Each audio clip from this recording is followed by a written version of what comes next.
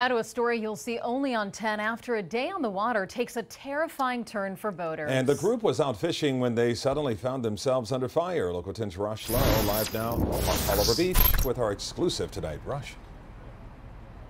For a moment, everyone, listen to these details. This fisherman says he is fortunate to be alive. Why?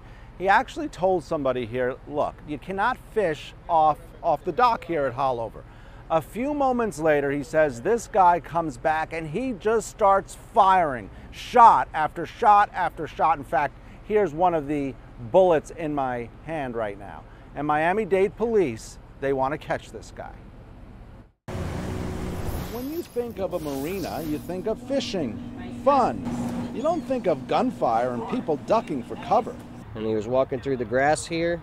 He ordered two of my friends to get back onto the boat, and he just started firing rounds at us. And those are the bullets. He is still frightened to show his face, but this fisherman is sure lucky to be here. And this is insane. It's a crazy world we live in nowadays. Bullet after bullet tells this story. It all happened at Haulover Marina Sunday evening. The fishing boat that caught bullets instead of fish. So he orders you on the boat, and then boom, boom. What did the gunshots sound like?